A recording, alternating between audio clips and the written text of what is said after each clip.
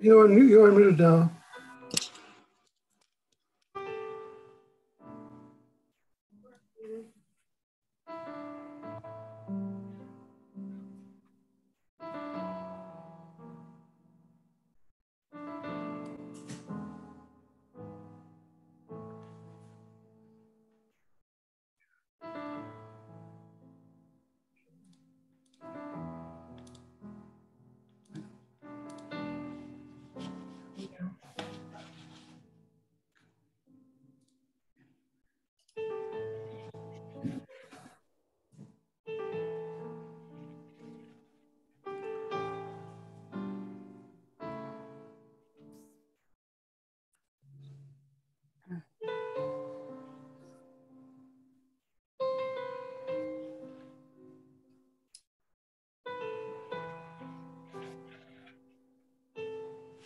Also, is it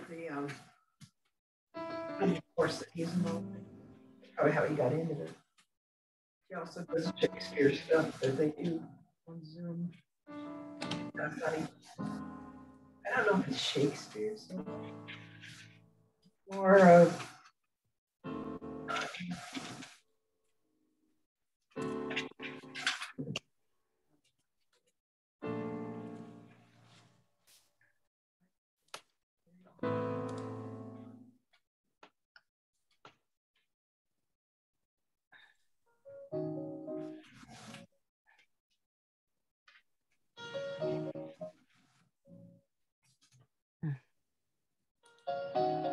Now we're unmuted.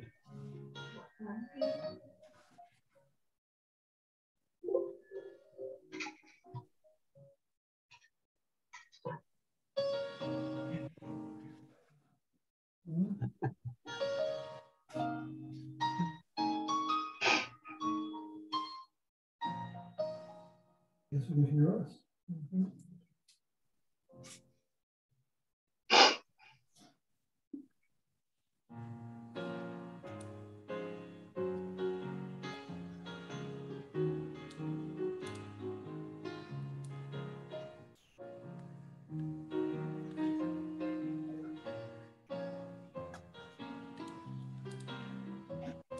Oh.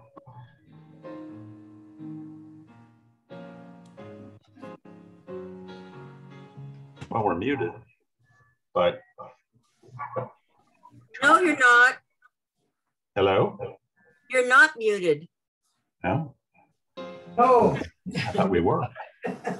No, loud and clear. It says I'm muted. Well, it lies.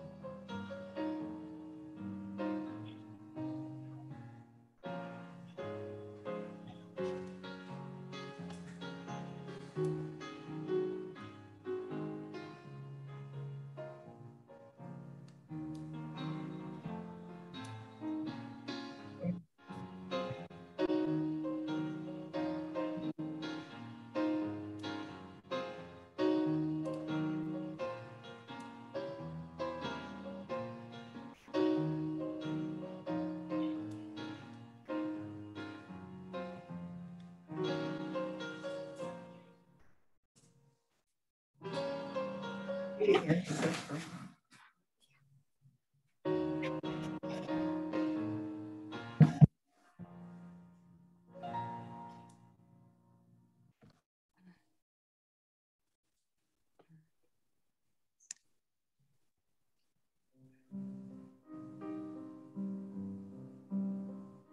Welcome to the Northwest Theater Workshop Showcase.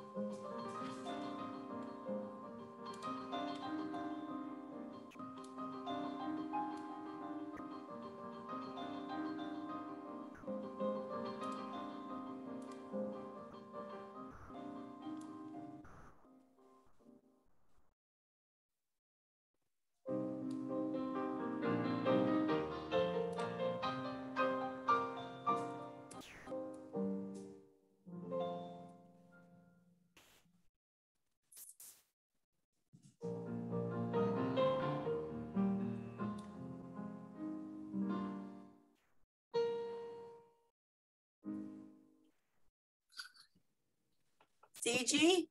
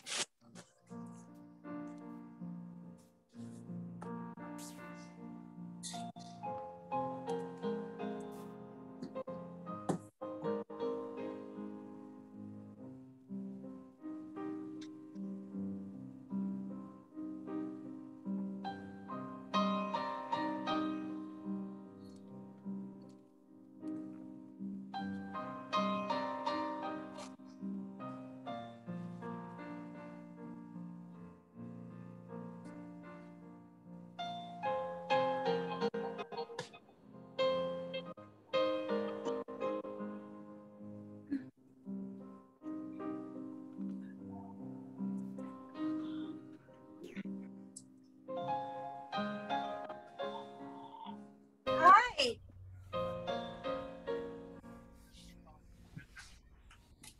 It's true, but I'm hooked up to the right place, and I wrote a little.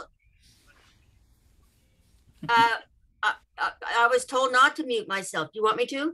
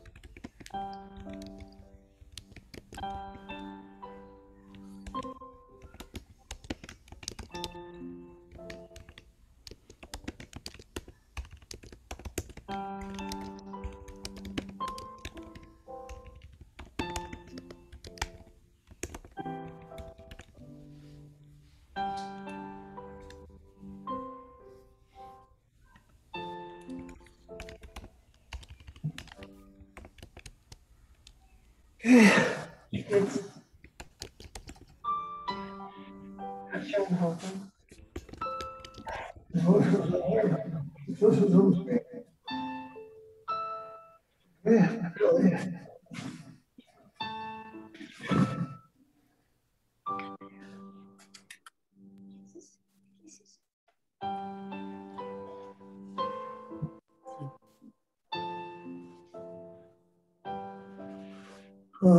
Search a window. Yeah.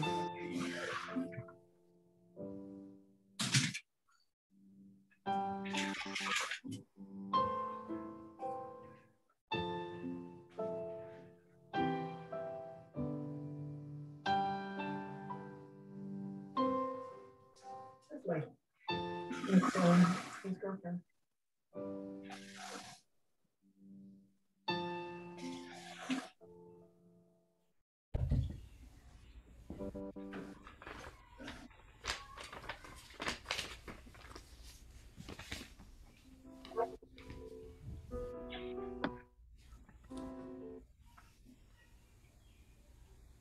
Welcome to Northwest Theater Workshop's 2021 Annual Showcase. I'm CG, your host, and tonight we will be featuring the first 20 minutes of 3 full-length plays. But more about that in a minute. First, I would like to share with you how to maximize your Zoom experience here with us tonight. First, we do invite you to have your sound on and unmuted so we can hear your laughter and your applause. But we ask you to turn it down, your volume, to 20% if you have it on. We also will leave the chat on during the entire show so that you can share your comments and laughter and applause through the chat as well. Now, about these 3 plays you are about to see the first 20 minutes of. These 3 plays have just finished our Create program here at Northwest Theater Workshop. And in our Create program, playwrights take part in a series of workshops, investigations, and discussions that are focused on developing the story they want to tell. And it's then, and only then, after the full development of character, story, thematic material, all that yum we love in a story, that we start moving forward with the playwright on working on their actual script. And that's where we are with these playwrights. They are just starting to work on their scripts. Next season, they will take part in our Develop program, where we will explore how each of the scripts work as an acted and directed text and theatrical experience. So be sure to check back with us, because part of that development process includes public presentations of the full work that hopefully you'll be so excited to see after tonight. You won't be able to stop yourself from coming back.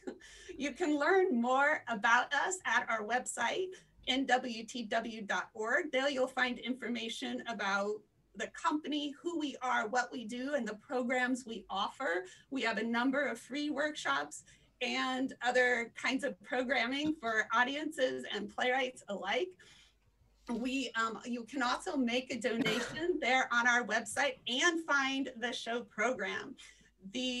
All donations tonight are divided equally amongst the artists and technicians bringing you this show tonight.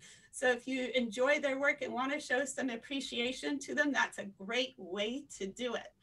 You can also stick around after the show, where we will talk briefly with these playwrights. You can ask them questions about their work, their process, and give them a little 2 cents about what you thought about what you saw tonight so far. And with that, with no further ado, I present to you Northwest Theater Workshop's 2021 Annual Showcase.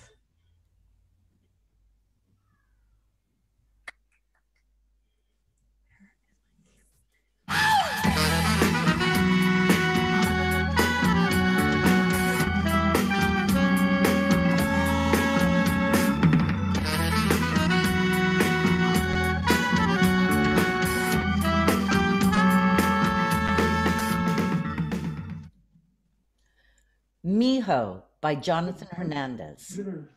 Act 1, Scene 1. Setting: Christmas Eve, Diana's place. A 3-bedroom house designed like a model home.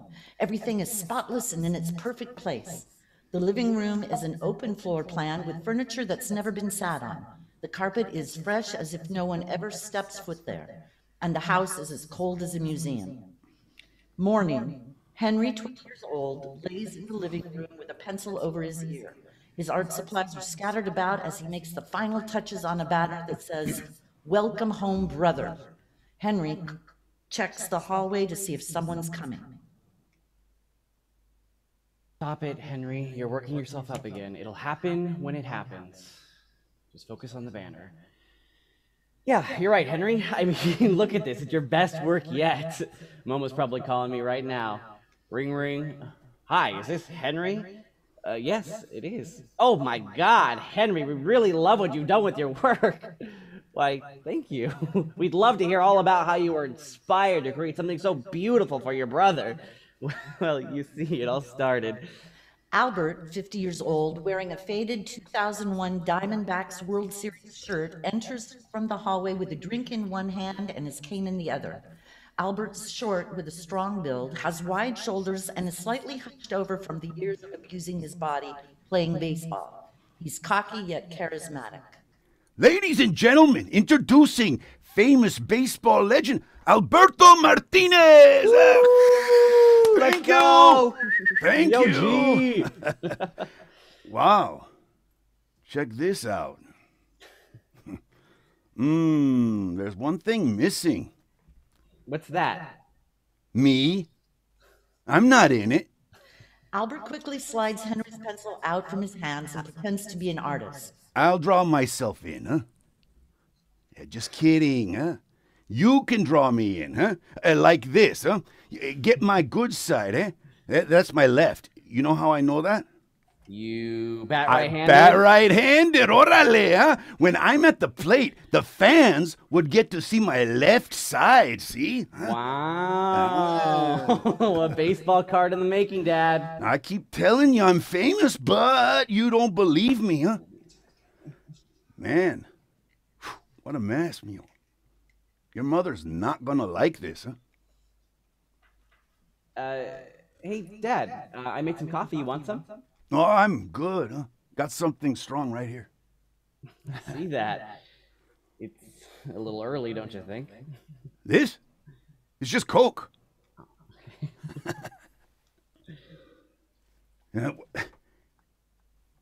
Why are you doing this? I mean, it's all nonsense if you ask me. Remember when we go watch you play baseball in those tournaments? Back in the day? That was the dream. My brother and I would stay up all night making signs, calling you the OG. Yeah, I like the bat breaker sign, huh? Everyone loved that. We'd all gather around chanting your name, showing our support, right? I crushed it out there, didn't I? The guys never knew this old man could hit. Huh? I'm doing this to cheer my brother on. Oh. I mean, I remember this one time being at the batting cages. I knew the owner, so I'd get in for free. And man, I was hitting them suckers hard too, boy. You could hear the sound of that ball, pop right off that bat. If the GMs were there, man, they'd say, "Get this man a uniform right now." That's pretty cool, Dad. What can I say? I had dreams, mijo. Huh? I could have been a star. Right out of high school, straight into the majors. I know what it takes to perform at that level. Not your brother, though. He just wasn't cut out for the dream. Huh? And yet here you are making this chiste banner. It's not chiste, it's dope. It's not like he did anything to deserve this. It's what families do. Hey, you want some breakfast? Let me make you something. You think I'm buzzed? Come on, I'll make you some eggs. You trying to butter me up for something? I got your note you left on my door. Come on, Henry. Be a man, don't go tiptoeing around the subject. I wanted to talk to you about Christmas tomorrow. Spit it out. Yesterday you were complaining about Mom and how it's cold. This is what you wanted to talk to me about. I got an idea, though. You could stay in my room. It's warmer and it's... So for Christmas, you want me to give you a gift by staying in your room? If you're worried about moving your stuff, I'll do it for you. It's no problem. I'll do it right now. Back up. Back up. You waited until now to come and talk to me about this? Dad, Anthony's coming home today. What's that got to do with me? He could have his room back, and I can be in there with him like old times. Old times. Keep dreaming. What's that supposed to mean? Must be nice coming home to something like this, huh? Especially after, spending 5 years in the pen. You know I talk to my brother every week. We're no different. What else you got planned, A parade? A marching band? You two gonna sit around and watch your Bruce Lee movies together? Come on, Dad. Don't be like that. What? Come on, Dad. Don't be a baby, huh? I'm not being a baby. Stop thinking like one, huh? Why are you celebrating this criminal's return, huh? Anthony's no hero in this family. He is to me. Please, Dad, help me give him a second chance. We are giving him a second chance. He's living here and not out on the street, right? I just want my brother to recover and make it through his probation. It's not right. Then take it up with your mother, huh? She doesn't trust him either. She doesn't know who's gonna walk through that door any more than you do. She said that? She didn't say that. You calling me a liar? Man, I'm done with you, mama's boy. I'm going back to my room, huh?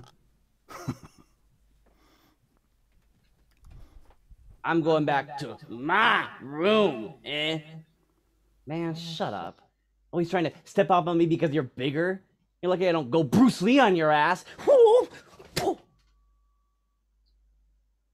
Man, I'm telling Mom.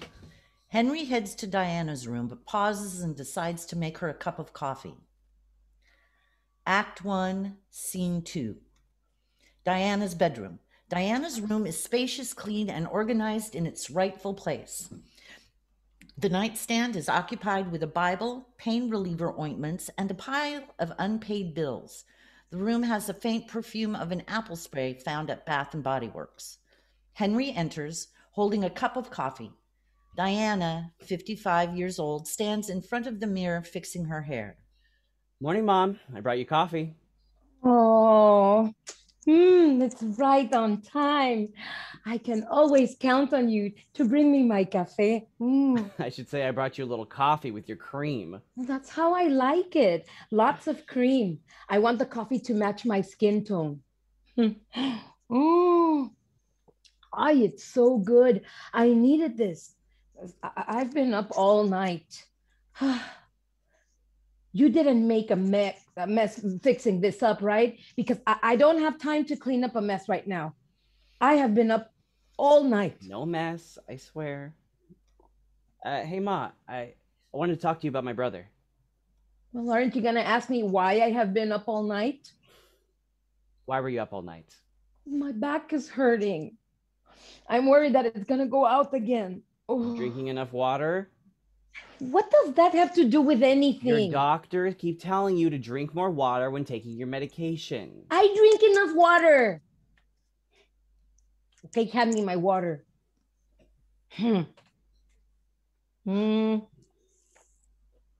Thanks, mijo. You're just such a good boy. Hey, where's Anthony sleeping? Oh, that reminds me. Go grab the blankets and put them in the living room. So you are putting him in there? I spoke to your father about it, and he thinks that is best. Why didn't you talk to me about it? Ay, poor baby. Are you mad I didn't come talk to you first? Dad's the guest in this house. He should be out there, and my brother should have his room back. Don't be ridiculous. I'm not putting Alberto in the living room. I don't want to see ugly when I have to go to work. Then he should leave. He is your father, Henry. I cannot kick him out to the streets. He will get himself killed. What if the cops arrest him? We already have a felon in this house. We don't need another one. Then he can go back to my tias. It's too late for that right now. Anthony can handle being in the living room right for now. When will he get his room back? You asked too many questions. You are giving me a headache. He needs us right now. Don't you want to help him? Why? Why should I go above and beyond for him right now? He is a liar. He lied to me when I confronted him about skipping school. He lied to me about the drugs, the jobs, everything that he would get, and all of it. No, I am not going to let him off the hook until I say that it's fine. It was a long time ago. He's changed. He's lucky I don't handcuff him to my wrist until his probation is over. What about the alcohol? But you know that Albert is in pain. He just got out of the hospital. Like a month ago. What do you want me to do about it? Anthony told us he can't be around that while he's in recovery. It's a drug charge. That is not true. You need to check your memory. Having alcohol is fine. They're gonna inspect the house. Alberto will take care of it. What's he gonna do with it? I'm not worried about your father. I already know what to expect from him. You always give him a free pass. I am doing everything that I can to keep this house in order. I have you, him, and now another mouth to feed, which means that I need to take on more hours at my job because none of you pay a dime in my house. And I don't appreciate the way that you're talking to me right now. You are starting to sound like your brother, who already makes me nervous. Mom. I'm sorry for arguing. Mama. It's fine. Mama. Forget it. It's not like you care anyway. Just go get ready. I ironed an outfit for you. It's over there. I told you to stop doing this. Well, I thought that's what you wanted to wear. You mean it's what you want me to wear? What is the difference? I'm not wearing this. I cannot have you looking all shady with your hoodie at the prison. You don't want to give the guards any reason, Henry. You have to look sharp. You have to look non-threatening. And to make sure that you shave that thing off your face. Then maybe I shouldn't go. We don't want them thinking we're all a bunch of criminals. No. You need to come with me. We're getting food after. Mom, I think you and Anthony need some time alone to talk. I'll just stay here and wait until you get back.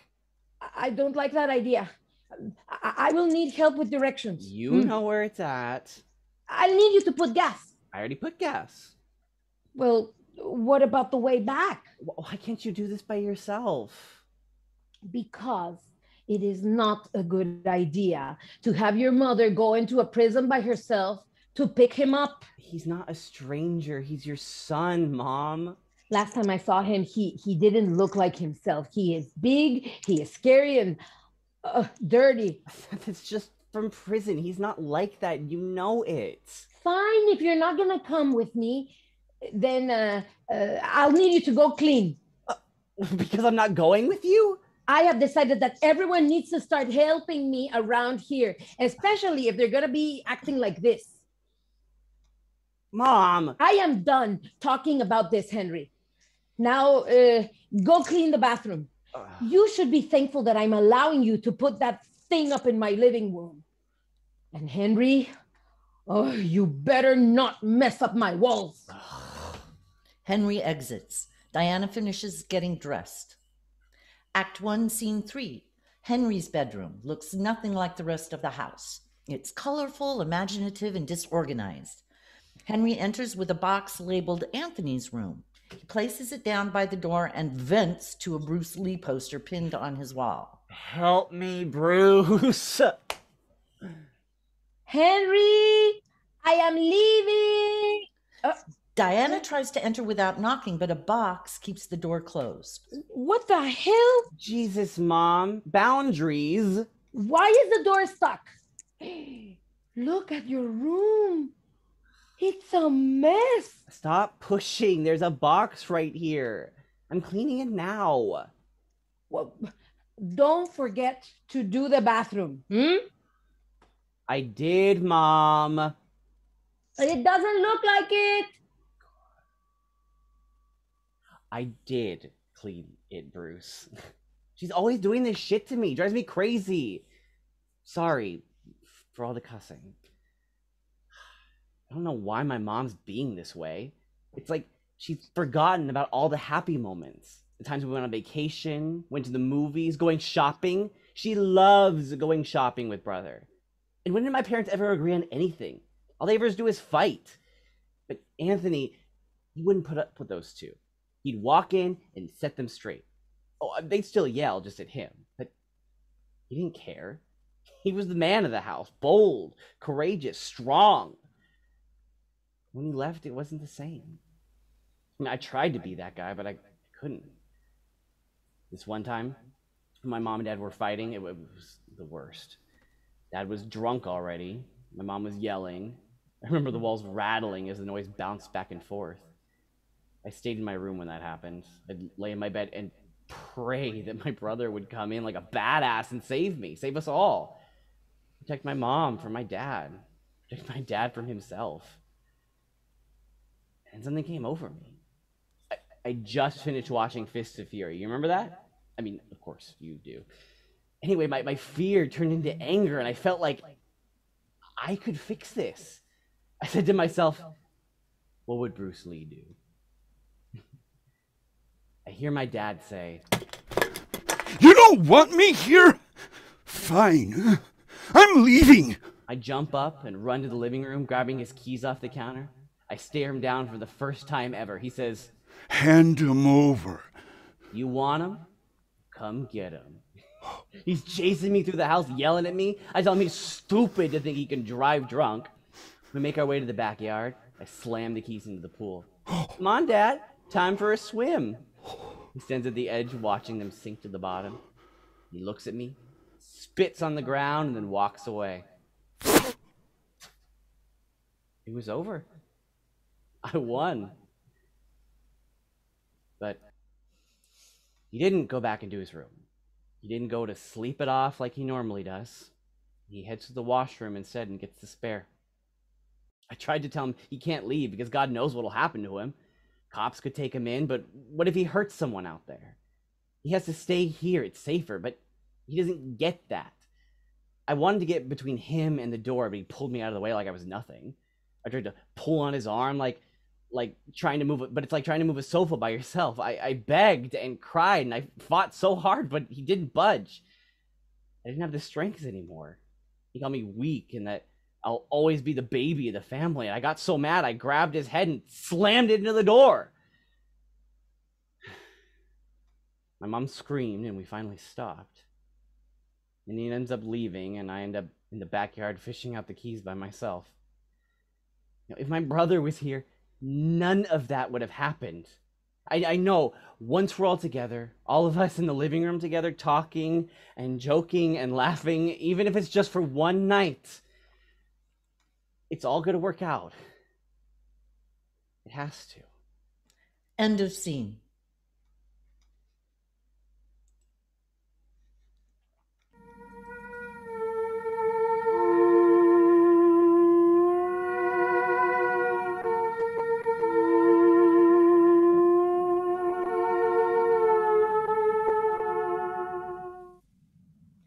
Spellbinders by Brad Bolchunos.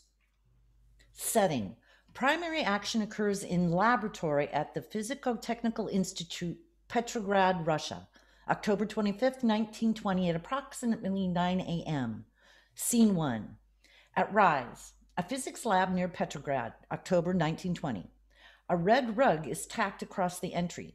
The walls are mounted with a loudspeaker, a clock, and pneumatic tubes labeled incoming and outgoing. Gizmos and books deck the room.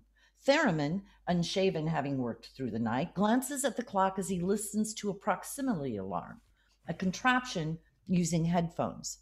The loudspeaker squeals. He removes one earpiece to half listen. Welcome, comrades, to another day of productivity. This is Superintendent Korsunski with a daily statement from the Commissar of Communication. The new order continues to deliver peace across our great nation with its efficient system of rules for all people. A buzzer and a flashing light signify a form has arrived in the incoming tube. Theremin dashes to it, removes the canister, and unfurls the paper from inside. He types a word on the form, initials it, stuffs it in a canister for the outgoing tube, and cranks a pump, sending the completed form with a thump sound. The war is long over. Contrary to despicable falsehoods, there are no pockets of resistance. And dutiful citizens should report anyone claiming otherwise. Good day. Distant war sounds can still be heard. Theremin puts on the headphones to resume work on the proximity alarm. Ioffe bursts into the lab. It's amazing. I can't wait to... Theremin cannot hear him. In excitement, Ioffe reaches out to touch him to get his attention, but catches himself and stops. Lev, listen! An idea unfolding! He slides absurdly into Theremin's view and waves exaggeratedly. So much potential! Professor. You know, you don't have to use my title anymore. I know. Ioffe. Old habit. You're onto something. Yes, an observation. A discovery, maybe. In my research.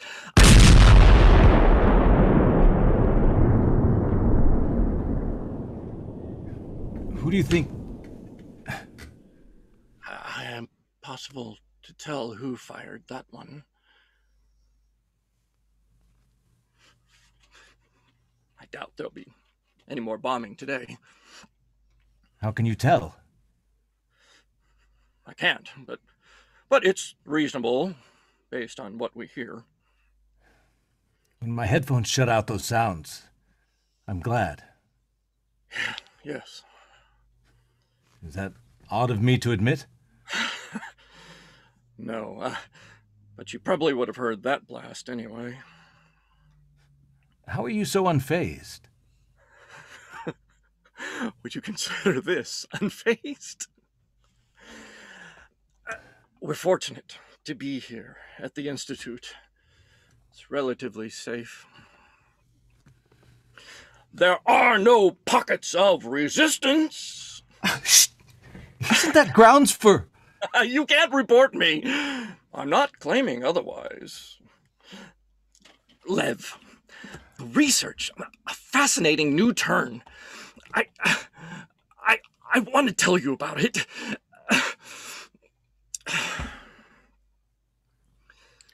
The tube buzzer... I beg your pardon, Ioffe, but please, first, can you tell me how you managed to get any work done? I have to complete all of these forms immediately because I asked for a deadline extension on the proximity alarm project. Think of the forms as a sequence of small steps, like your project, or a mathematical proof. As soon as I sent the request, another arrived to have me make it official by submitting the formal form. It's a formality abnormality. I've got 14 minutes left on the original deadline, and this latest form, estimate of the extent of extension, is asking how much time I need. Don't let it consume you.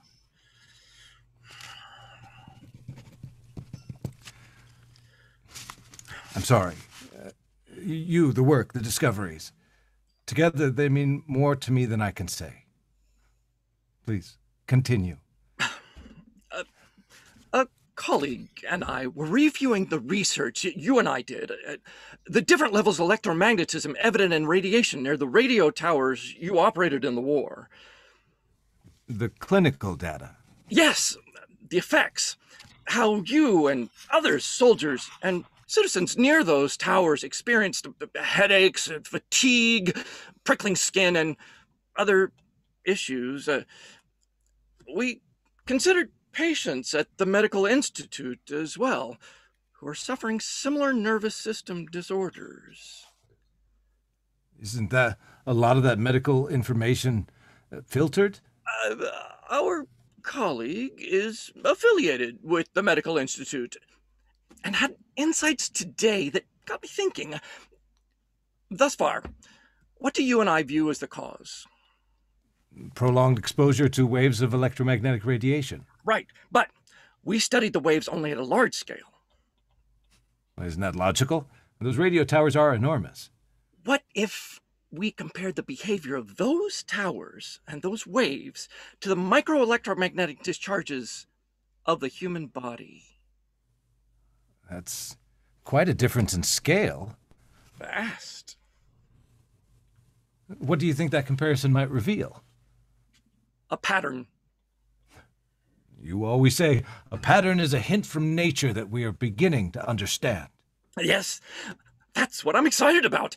Now help me think this through. I need that amazing mind of yours. We know at the massive level of the towers, the waves spike in frequency before they dissipate. And you wonder about microelectromagnetic discharges? Hypothesis. If we account for the difference in scale, the waves will show the same behavior. They will act the same way. Admit it. Intriguing, yes? Absolutely. Tell me, where we would start such an investigation? We would start by examining the parallels more closely. Yes. I need you in this work. My top student before the war. My top electromagnetism physicist at the Institute. That's a good thing you're here. Affidavit that extension was unavoidable. To be countersigned by supervisor.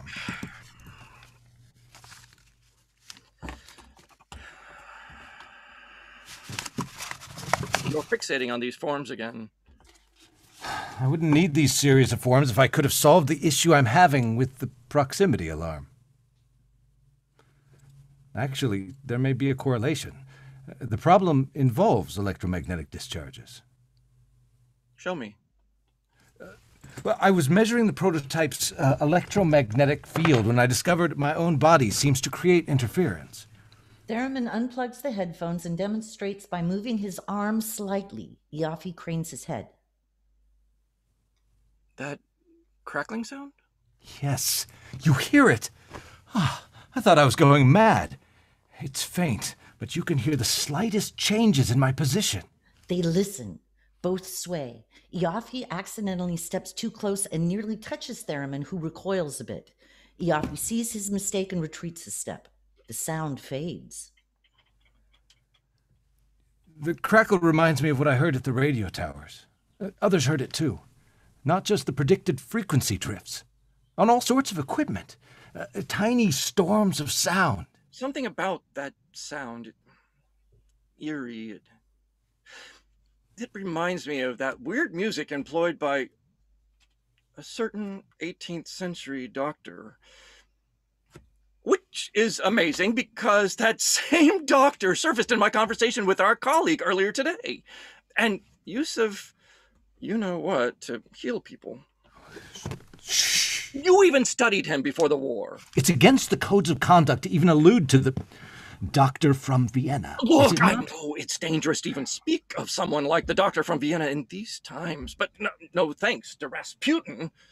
Any association, it's all about the trickery, the treachery, the manipulation of the royal family. Stoking the fires for the revolution, the war. The latest work of our colleagues suggested different brain states could be better understood in terms of waves. Active states of consciousness show high frequencies. Sleep states show low frequencies. And in between, Yafi. Hypnotic states. Theremin checks for eavesdroppers. He peeks outside the rug curtain and returns. If we're overheard, someone might report us. Once I even heard Superintendent Korsunski just outside. Just calm down. They say he's an eavesdropper. And the last man reported to Superintendent Korsunski for speaking about people like the doctor from Vienna disappeared. Are these rumors true? I'm afraid both are true. Theremin grabs a handheld item and paces about the lab, paranoid, waving it about. What are you doing? trying to make sure there are no active listening devices. Lev, you've got to understand. Then it's also true that Superintendent Korsunsky has the power to fire us. Or worse, he could send us to a special design bureau. I know the euphemism, I know. And they're in sunny Siberia. Engineers and scientists in forced labor, re-education. There are ways that people are still managing to do important work, despite Superintendent Korsunsky and all the rules of the new order. Aren't the rules designed to bring order? We can't let our own systems get the better of us. Do you understand? It's essential. People need to have the courage to do the work, to push the frontiers of knowledge, to help each other, despite the risks. Silence descends as Theremin makes one last sweep. Lev, the research I'm talking about, it's too important. We can't ignore this. But I can't ignore this, can I? A delay and improper protocol could bring unwanted attention. Oh, okay, you're responsible, I know. But you're so much more. I don't want to reflect poorly on you for bringing me here. Allow me to worry about that. And observe, I'm not. Your proximity alarm issue, it does seem connected somehow.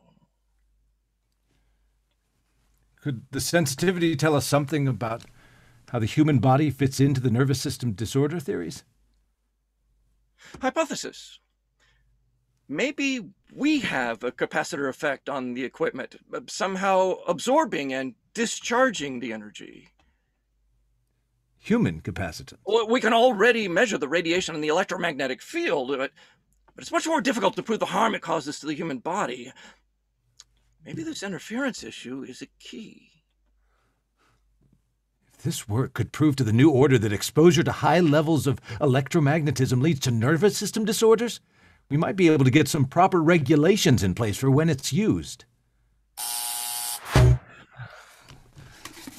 this is interference. Now I have to notify the Parts Requisition Department of the delay. We're at an institute for scientific research and development, not a factory. Your proximity alarm may even give us clues about how the doctor from Vienna allegedly was able to heal people. And that might give us insights into what's happening, not only with you, but others, too. Is it suggesting how the human nervous system communicates? Maybe. Yes. Now you're onto something. Hypothesis. Perception of our world travels in waves through our bodies. Heat touches the nerves of our fingertips. Sound waves vibrate inside our ears. Now for the documentation department. It's back and forth. There must be a vice versa quality. The brain also must emit waves as it receives them. The brain, then, can be understood as part of a wave-like system. Operating at different frequencies, yes? Yes! Our colleague today already said something like these brainwaves have been recorded in animals. It's reasonable to assume humans emit them too. Maybe those waves somehow relate to the theories of the doctor from Vienna.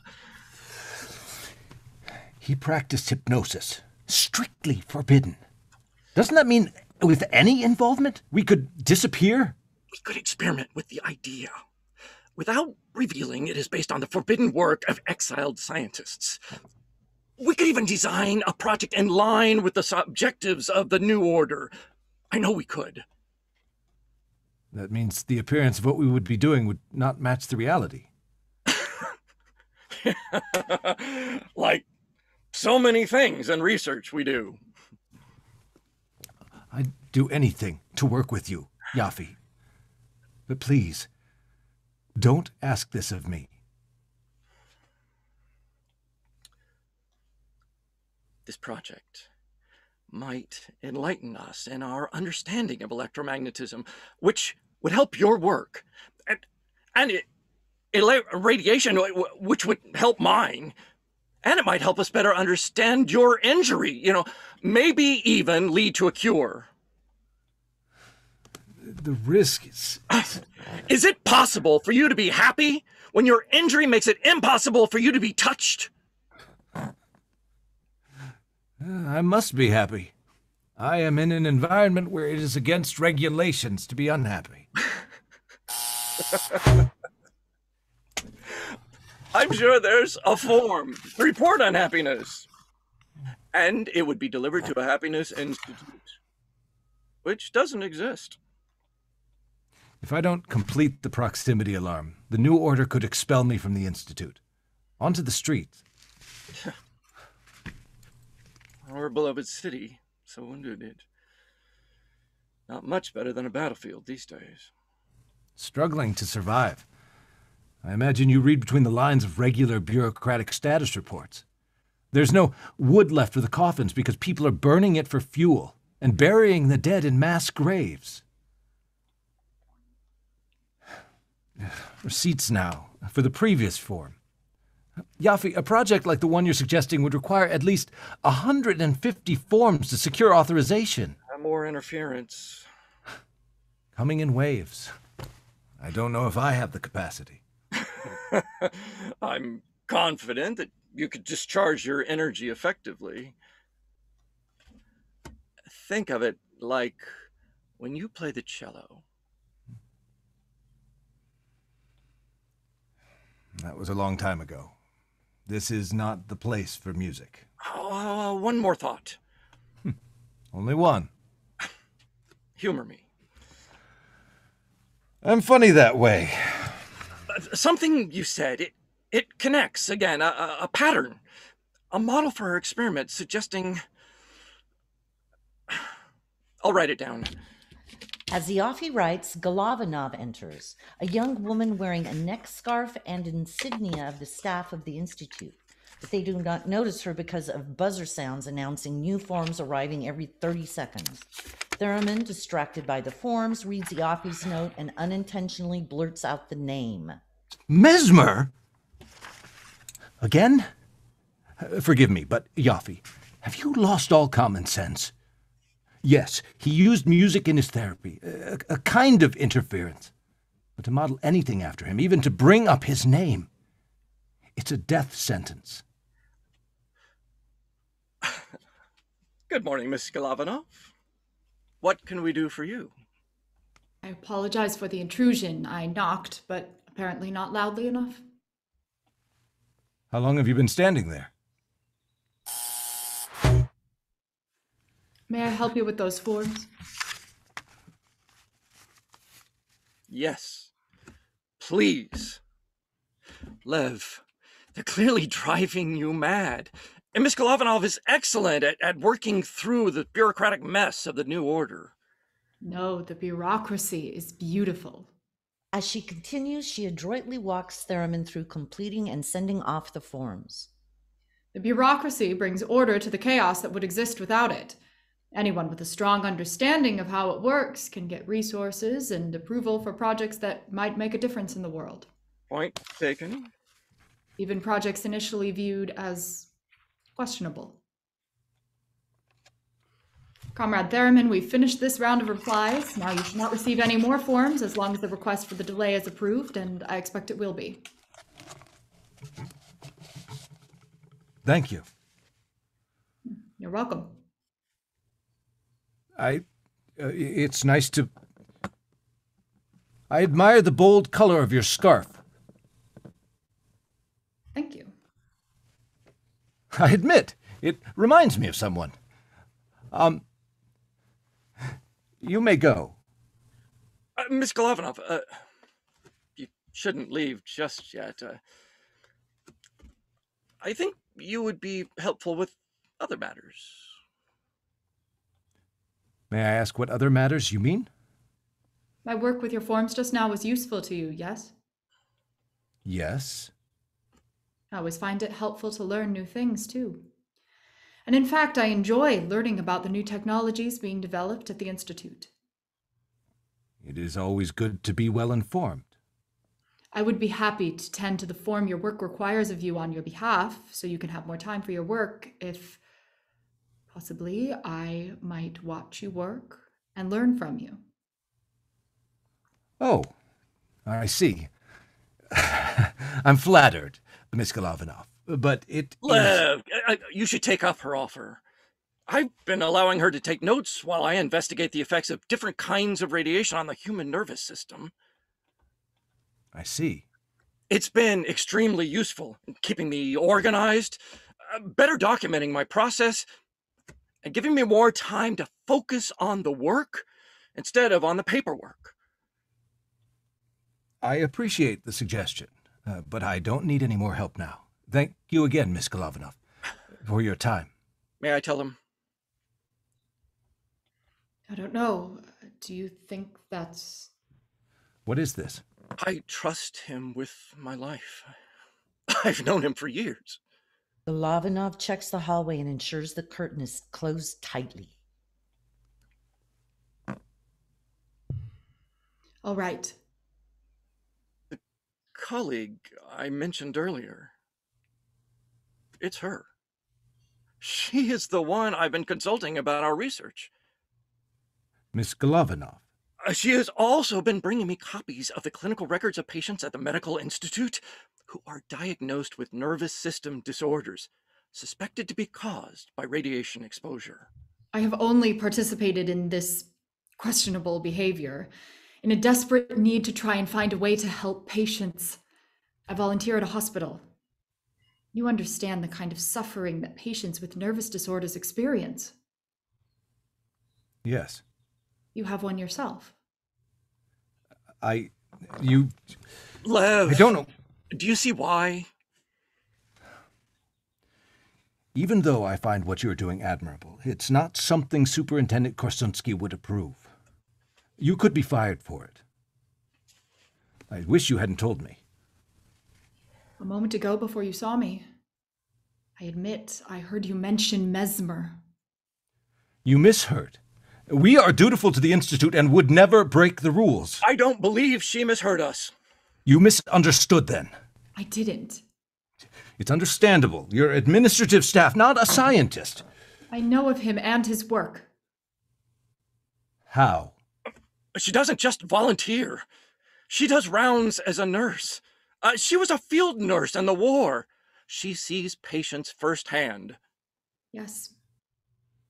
So many afflictions wrought by our war technology advancing faster than we can cope. Shell shock, amnesia, the phantom limb sensations of amputees. She wants to understand, Liv.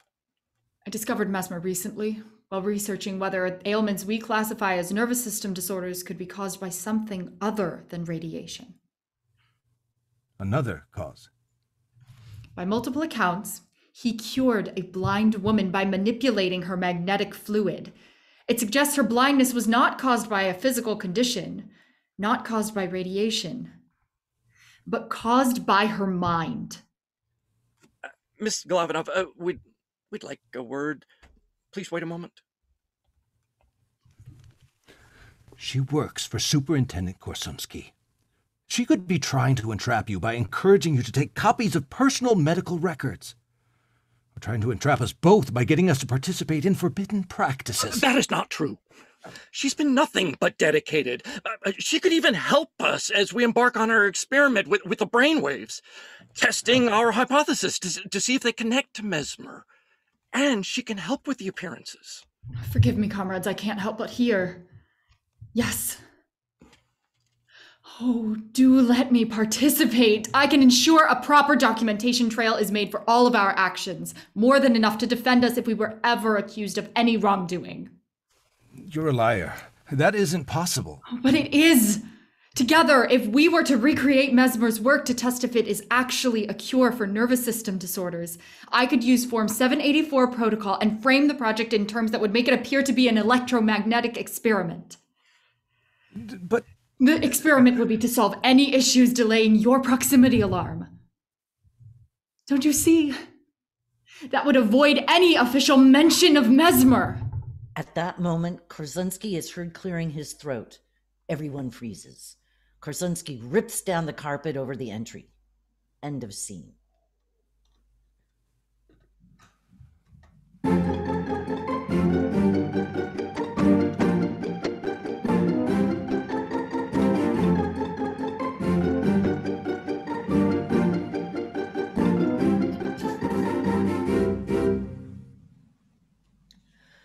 The Disastrous Dr. Bonk and His Panicked Patient. Book, lyrics, and music by Zella Selvoy-Devin.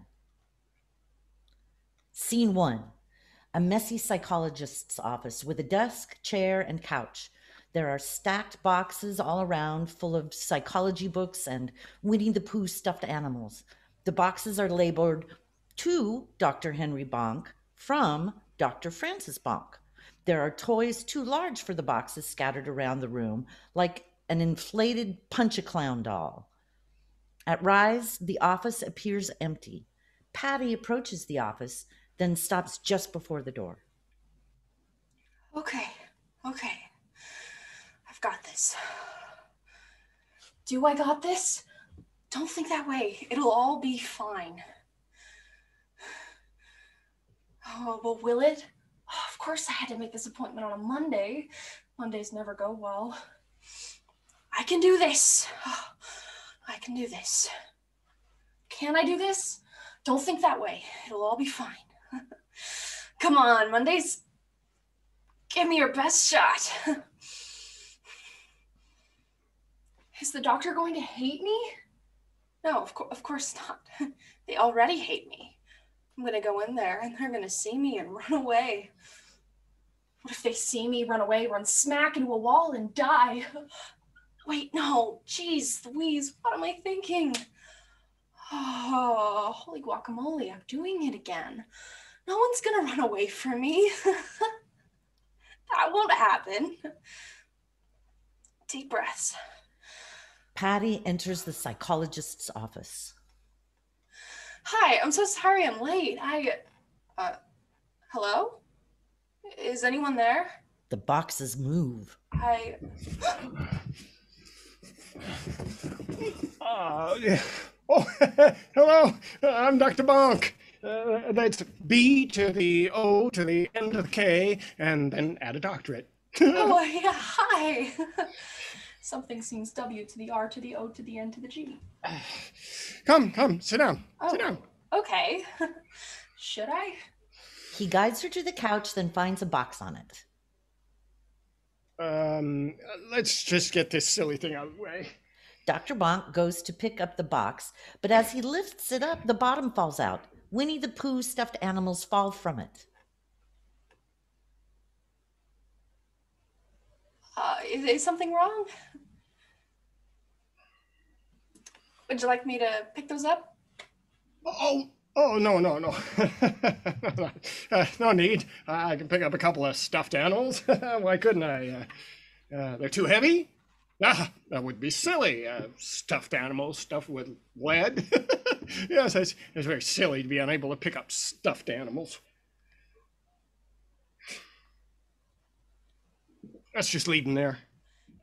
Maybe I should just go and... Sit! Dr. Bonk sits Patty down on the couch. Or I could just sit. Help. Dr. Bonk grabs a pile of paperwork from his desk, then sits on his chair across from the couch. So, looking at your paperwork...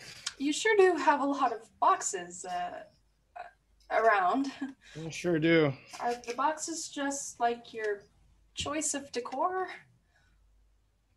Well, when I left Friday night, they were just seedlings, but I came back this morning and poof, they had all grown into big old boxes overnight. What? Yeah, just a little bit of monkey business. Okay. I'd be better off taking my business to monkeys. Dr. Bonk fumbles with his paperwork and drops it to the floor. Oh, shucks. Silly me. You look like you have quite the mess to deal with, and I think I'll just let you, and we can meet another day instead. Like February 31st. No!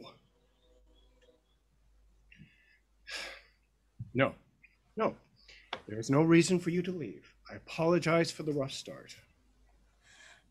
Yeah, I get it. Mondays are hard. So we'll meet next week on Tuesday. I hate Mondays. Ugh, me too. Mondays are just so crazy cuckoo, buckaroo. I'm 2 pep talks in before I can even start the day. Some days I just want to. He grabs the punch-a-clown and puts it in front of him. Bam, bang, bonk Mondays, you know? Yeah, I do.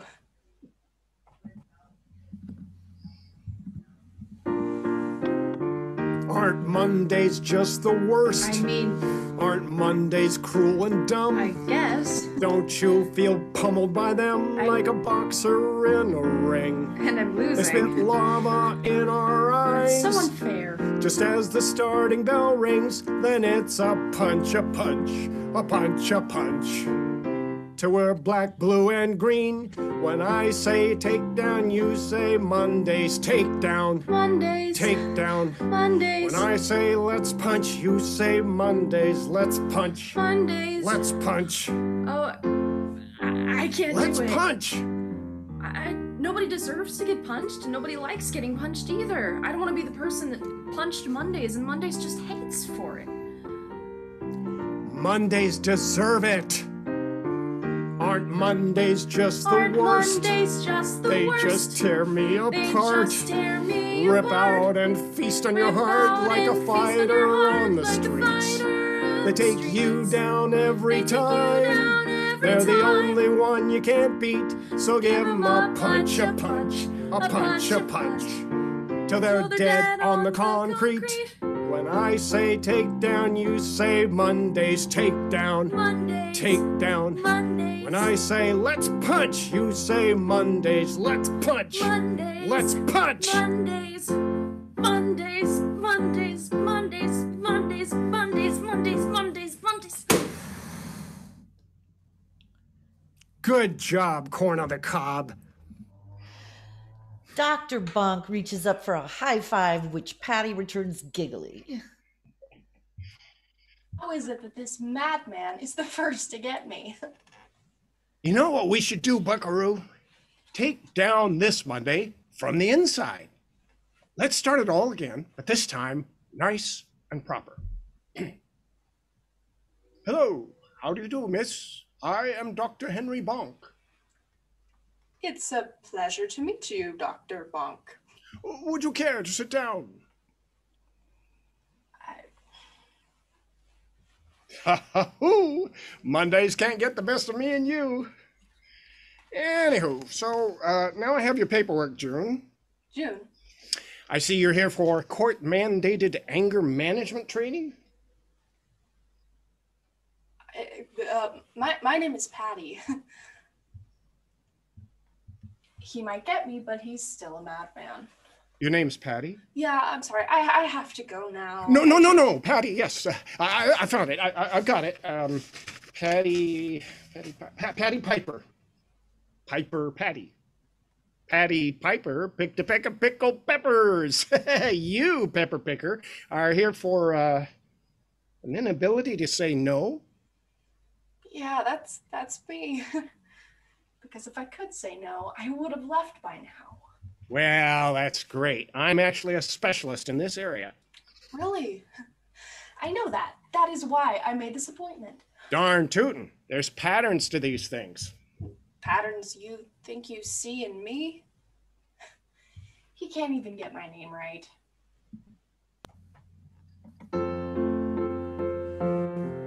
There's the self-hating doormats and sacrificing lab rats. And I am both.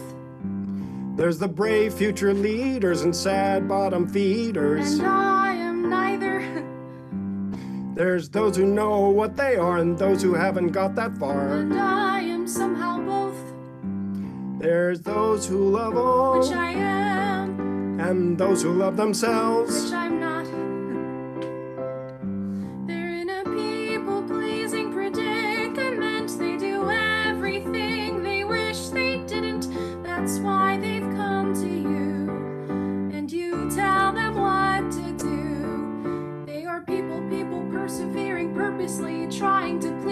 particularly pleasant people, and they can't stop.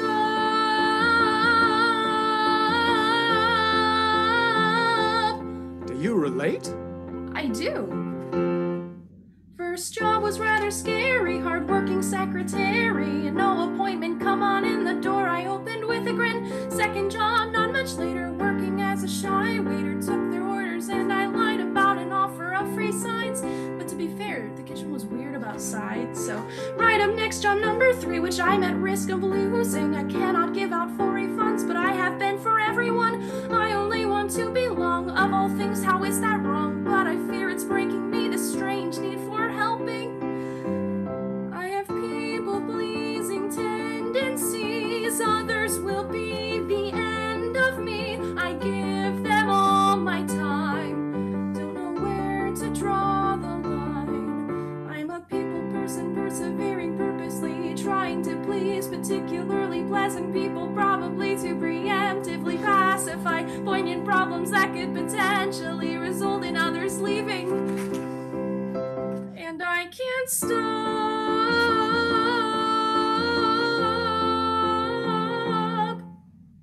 Now I wonder what to do. I know it's wrong now thanks to you. A problem it still is, without an easy fix.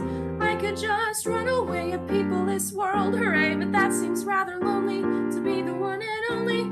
I could stay, let it go on, please everybody and their mom, but then get nothing done. Maybe I should just run. I guess I'm torn between the two. I guess I don't know what to do. Run away or stay right here, two options that fill me with fear. I'm in a people-pleasing paradox. I'm Schrodinger's cat, dead in its box. Please help me defuse this bomb before I end up living with my... I can't do it. I can't live with my mother again. Why would you? I don't live with my mother. Haven't in years.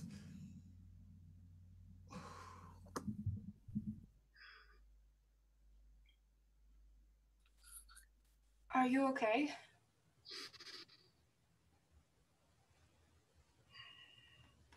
Darn tootin'. So, first of all, we gotta discover the root of your people-pleasing tendencies. These kinds of things don't just pop up overnight. You gotta water it and fertilize it. Fertilizer is very important. What? Right. Sorry, gotta stay on track. For a train without a track is lost, off the track and wandering. Right. So, what do you think started this? Oh, I don't know. Genetically, I wasn't dealt the best hand. Well, not the worst, but not the best. Mental health-wise, I mean. No, I mean, why do you think you developed this coping mechanism? What? I don't think anything. That doesn't make any sense. Why would I do this to myself? We all live in this battlefield called life. And in that endless galaxy, that is your shield and your telescope and your life jacket. Yeah, but if I caused this myself, then why can't I stop? Well, think of it like allergies. You can't help it. Some people shouldn't be legally allowed to make metaphors. This isn't, I can't eat the shellfish at the wedding buffet. It's more, if I don't stop this, I'm gonna lose my job and have to live with my mom, which, in case you forgot, I cannot do. Well, let's jump back on track. From shellfish to selfish. Now tell me, why can't you be selfish? You think I'm selfish? He thinks I'm selfish. I'm not selfish. I was a really well-liked kid. Once I got to kindergarten, everybody wanted to be my friend. But nothing that bad has ever happened to me. I mean, I was a lonely kid, but that was mainly an issue of convenience. There was no one around to be my friend. Well, there were a few neighborhood girls my age, but they didn't really want to hang out with me. But they started to hang out with me more once we all started class together. Yeah, I don't know. I was older, and so I was a bit more understanding of people's emotions. I was a bit more people-pleasy. So, you think the pressure of friend making squashed you into a paper-thin people pleaser? Maybe. Actually, well, but before I started school, something big happened. Well, color me intrigued. Patty grabs the Tigger stuffed animal on the floor. My dad left. Yeah, I was too much for him, and he just left. Well, isn't that just very unfortunate? I was watching a show or a movie or something starring Tigger. He was my favorite Winnie the Pooh character. I never saw the end of it though. My dad left halfway through and he just never came back. I see. Did I break him?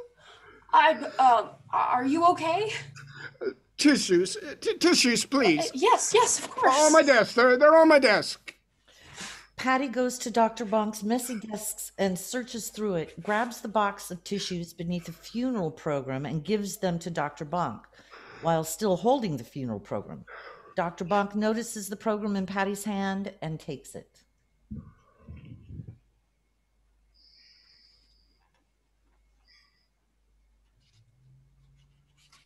Well, I gotta confess, I made this mess. Me, not the ecosystem. Oh. I got a big bunch of old boxes and a bundle of big old toys from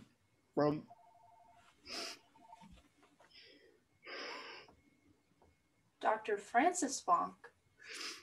Was he your brother?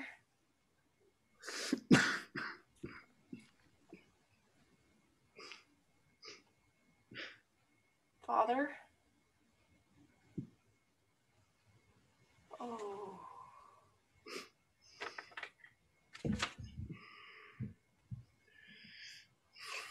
Enough of this, buckaroo.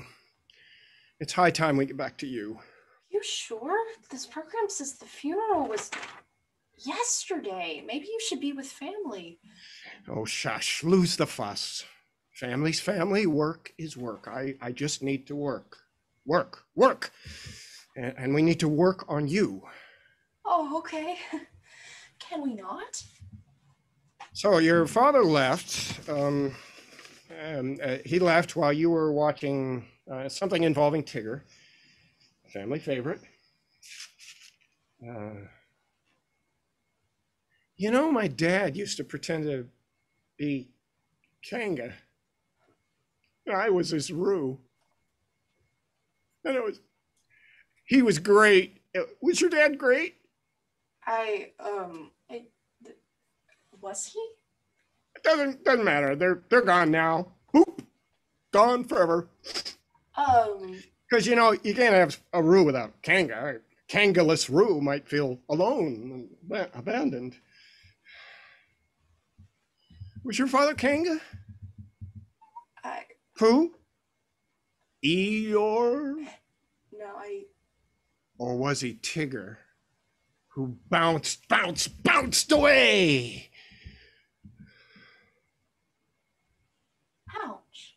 It's easy to feel abandoned. Do you? Do you?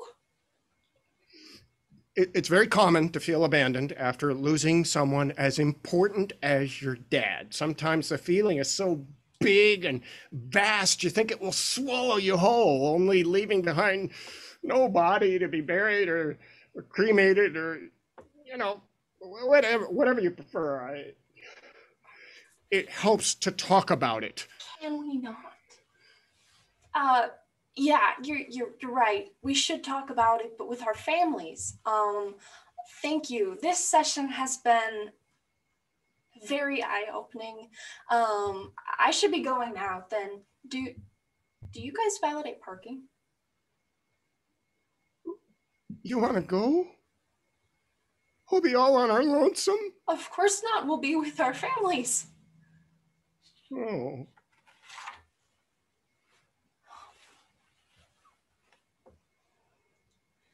Plus, I do everything I wish I didn't.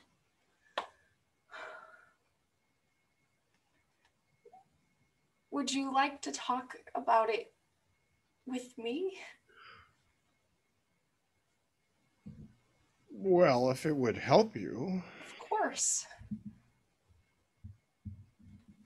Help. Would you mind if I sit on the couch? Dr. Bonk sits on the couch. It might work best if you sit in my chair. Yeah, no problem. Patty sits down in Dr. Bonk's chair. Problem. End of scene.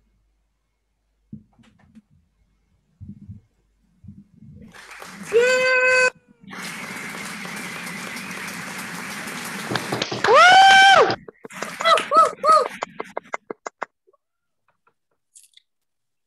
Yes. Hi.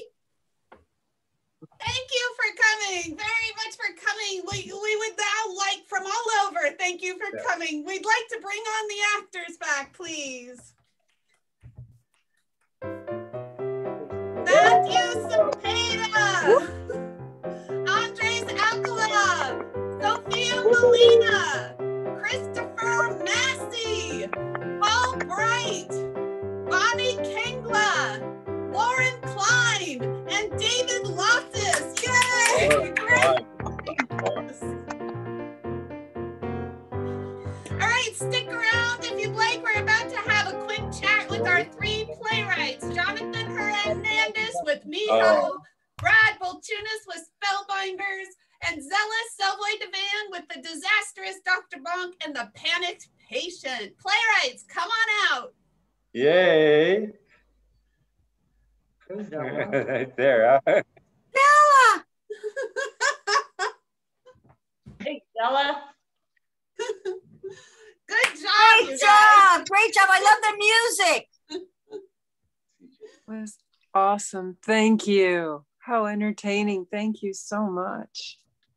Yeah, thanks for watching. This is Graham and Judy and Scott. We watched it. Hi, Zella. We Loved enjoyed it. all of it, but we particularly enjoyed yours. And this is Grammy, Deborah, and Steve and Susie, and we loved all of them, but guys, Zella's was the best.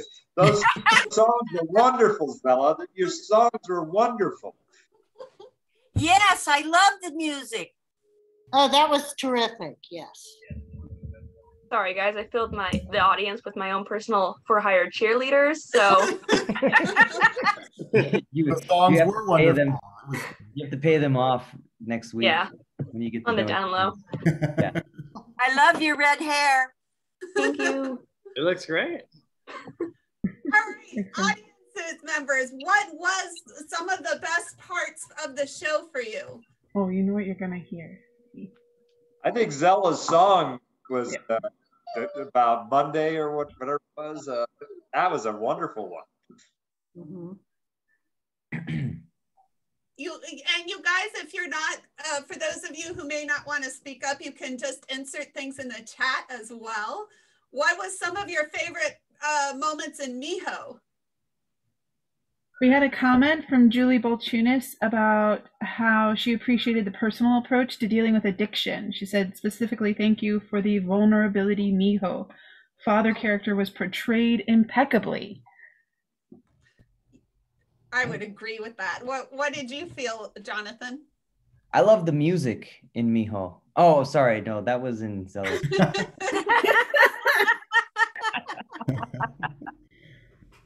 No, I agree. I really enjoyed working with the cast and the crew with that.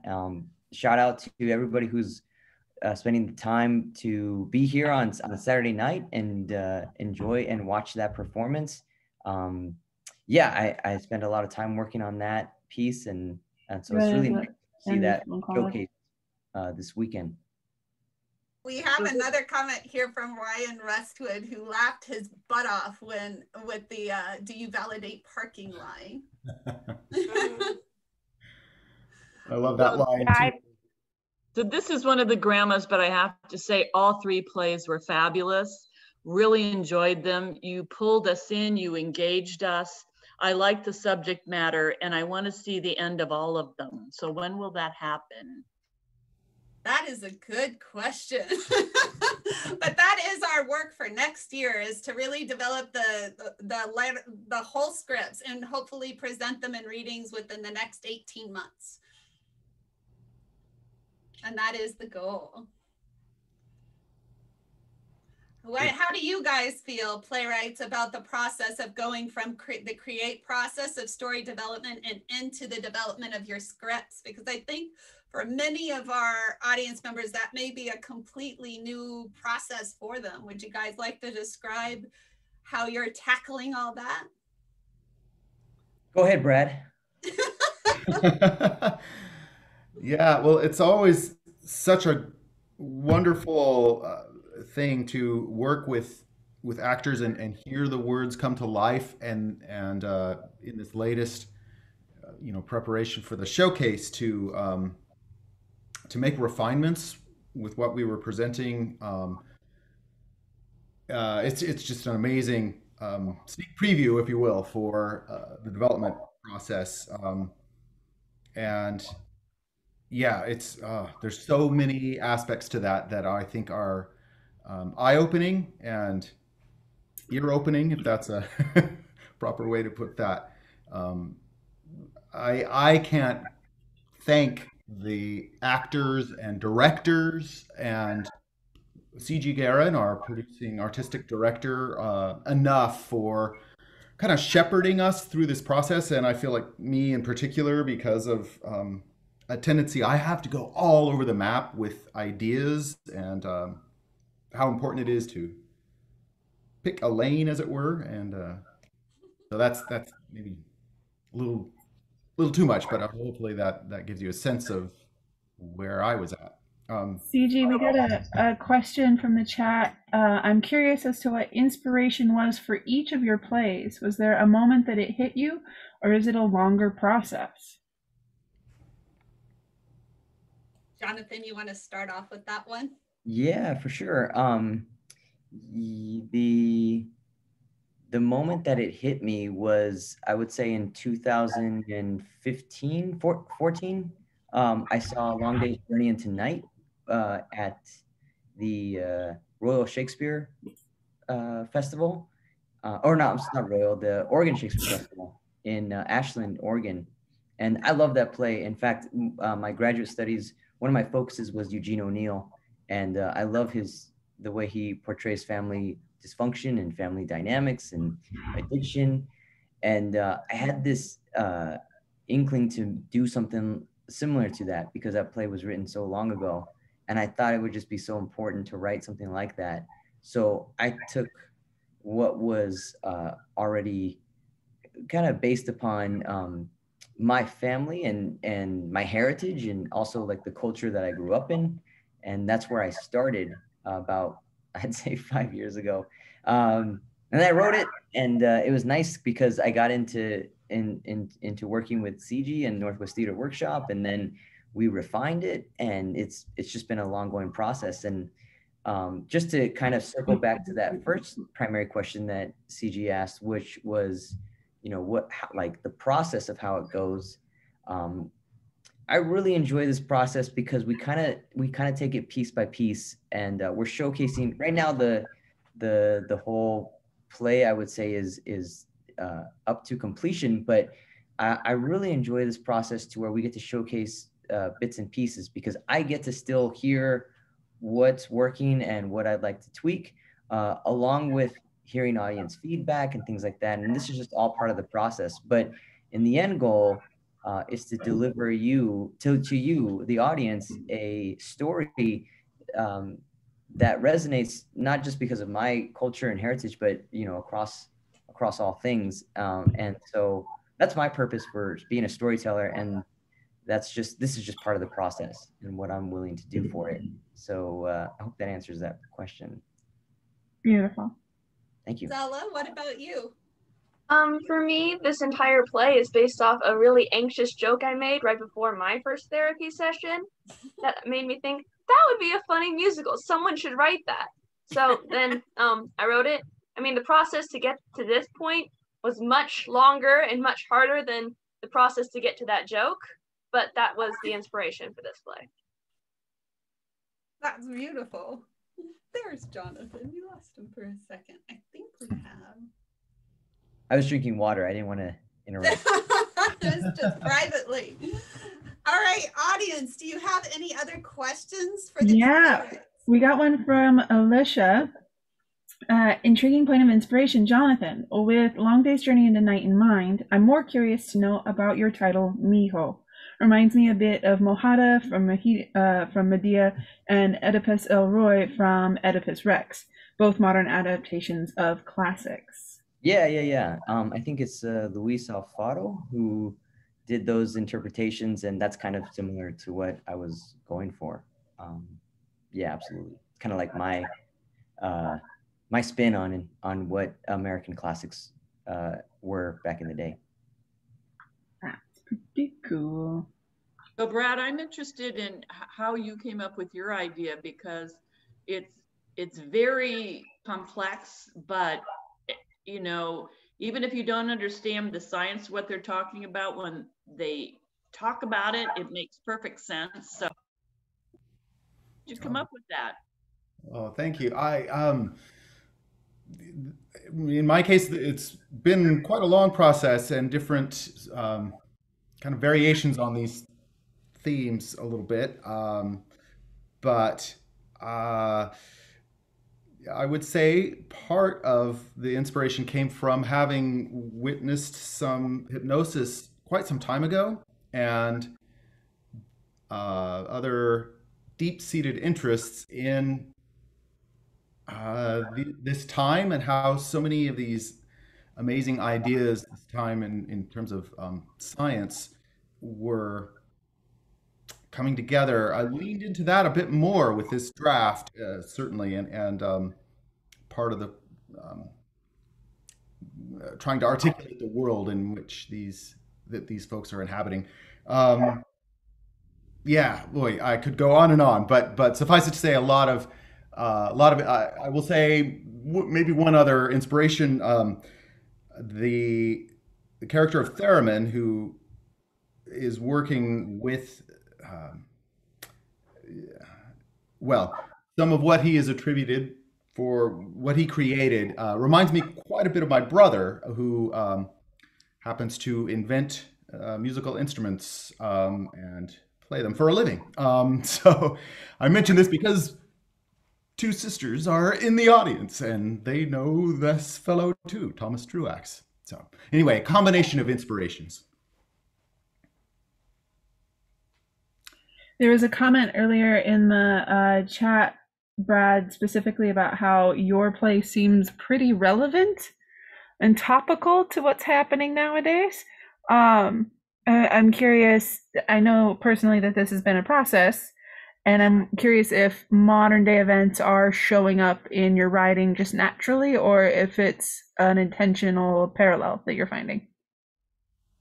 That's a great question. I think as long as I've been working on this, the contemporary issues are kind of present in the writing, and but it's amazing, some of these features of even earlier drafts that were coming forth again really strongly for me. Some of the difficulties that were happening in Russia in 1920, and isolation and things like that happen throughout time in pretty significant ways. So yeah, I think in every sweep with this, there's definitely a mindful quality for me about what's happening right here and now, the relevance to what's happening politically and yeah. Sorry. No, that's it's lovely to know that it's a little bit both, like that you're keeping, like that it's intentional and mindful, but also that it's just kind of showing up as well. Yes, both is probably the most succinct way of putting it. Well said. I'm also getting from Rob Becker, sorry. And I really need to see the completed Dr. Bonk. It's genius. Me too. It is genius. It is genius. I love the role reversal going on and all of the talking with actor David Loftus a little bit just about those emotional somersaults. He's like, oh yeah, she's putting me through the ringer. They're fun to write. Dr. Bonk's probably. I like writing Patty a lot because she's a lot like me, where she has a logical way to get to an illogical conclusion, just kind of downward spirals. But Dr. Bonk's fun to write. I have to go to Rhyme Zone a lot to find good lines for him. Rhyme Zone is writing your play? Yeah, sorry. I have to give credit where credit is due. They're writing my songs too, if I'm being completely honest. We have from Hal Logan, Brad, as a musician, I was intrigued by the connection to human capacitance and the musical instrument theremin invented. Thank you for the elucidation. Oh, thank you. Appreciate that, Hal, and thank you for all of your work with this production. Yeah, major shout out to Hal. Yeah. And CG, you're muted. You too, definitely, Kate and Hal and CG for all the work. There's so many people that I want to give a shout out to. My director, Eric, Michelle, the director for Spellbinders, and CG for Dr. Bonk. It was just really awesome to work collaboratively together, and I really appreciate, and Kate and Ed for really putting all this together. Absolutely, yeah. Mad respect. So thank you. Work behind the scenes. Do we have one more, Kate? I think. Andy Andres Cala just stepped in with just a comment as an actor in Miho. I was fascinated by the script first. Always have to read before I get involved. Intrigued by the mystery of only known what is before me. The first pages, the authenticity of their background, themes of failed dreams and or perhaps plotting dreams, and the words chosen that these characters have to say through each own struggle is written so well. It causes me to reflect on my own life with these themes and have a desire to want to continue in helping and supporting Henry's journey, and why, as an actor, it is easy to understand. That's wonderful. No joke. It's so funny. I hope you're blushing. Yesterday for rehearsal, they wanted to know more about the script, and I chose to just kind of pepper in what's to come. And but for the whole time, they have just been working off of the what I brought them. So all three of the actors are really. I commend them for the work, because I know they wanted to know more. And as an actor myself, there's always a part of me that wants to know, how did it come to here? But I thought it would help me as a writer to go with what we have here. So I intentionally caused pain and muted that feeling of what I need to know more. And only until yesterday, I kind of told them a little bit more of the plot, which made a lot more sense to them. And I think is what gave you that performance you witnessed tonight. So Andres and Matthew and Sophia, again, I really appreciate you for being patient with me as I put you through this. I thought what you were portraying was